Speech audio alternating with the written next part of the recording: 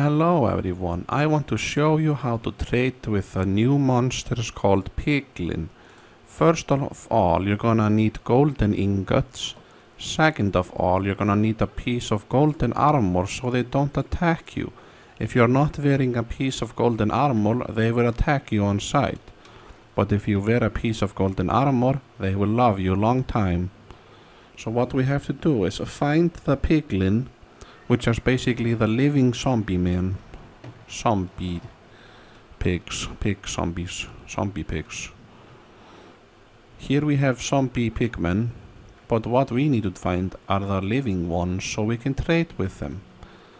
I have golden chest piece, which should make them not attack me. First we have to spot them though. Here we have a piglin. What you have to do is go close to him and throw gold ingots, and he will give you something in return.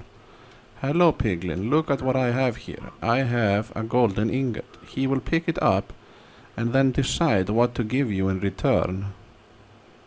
He will give me something new. Crying obsidian. Oh no, it's a very sad obsidian. If you give him more gold, he will trade you more stuff. And it's randomized. He can give you many different items. Now he gave me splash potion of fire resist. That's kind of random, but okay. I guess it's nice in the Nether. And then you can keep giving him gold ingots. Make sure you wear golden armor so he doesn't kill you. And then wow, he gave me 10 leather. Calm down, dude. I need to trade. They need to stop running away because there is no other dude to trade with. And what does it give me now? Oh wait, what is that? Nether bricks. Wow, you can turn all your golden ingots into all sorts of different items. Oh, fire charge.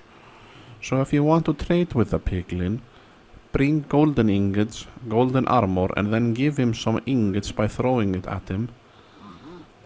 And he will give you lots of loot. He is very good at collecting items. Good job, man. And netherite hoe. You seriously, bro? He gave me a netherite tool and it's a hoe. Hello.